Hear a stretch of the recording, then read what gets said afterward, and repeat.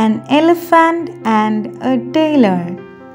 A kind tailor always fed an elephant near his house. One day, the tailor was fighting with his customer. When the elephant came, the tailor pricked the elephant's trunk with his needle out of anger. The elephant was hurt and quickly went away. The elephant thought to himself, "I will teach the tailor a lesson." He went and stored a lot of muddy water from the river and sprayed it on the tailor in anger. It also sprinkled on some of the new dresses the tailor had made.